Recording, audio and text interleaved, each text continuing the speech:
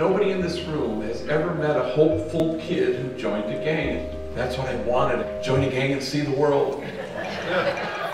G-Dog, that's my best friend.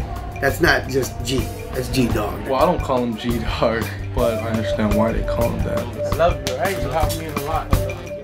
Now we're the largest gang intervention program in the US of A, with folks from every corner of the county. You can walk through our doors and not be judged for what color, what gang, what you look like. All they're asking you is, how can we help? The minute I walked into the lobby, there was a homie with a big old smile, and he said, "Welcome to Homeboy Industries." He said, "Are you on parole or probation?"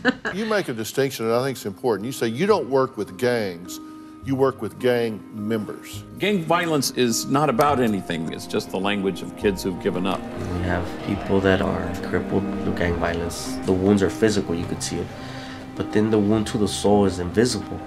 Growing up the way that we've grown up, our mindset is a certain way, right? We don't think too positive of our own life. Father Greg never gave up on me. Father Greg was always there for me. I got out of prison when I was 21. I'm like, oh, I just came to see if I could get a job. It's not just a job and it's not just a paycheck. They re-identify in this safe environment. Who am I now?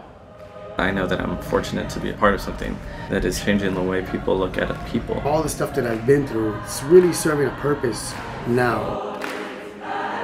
There's a saying, show me a place of struggle, and I'll show you a place of strength. No matter what happens, this is true family.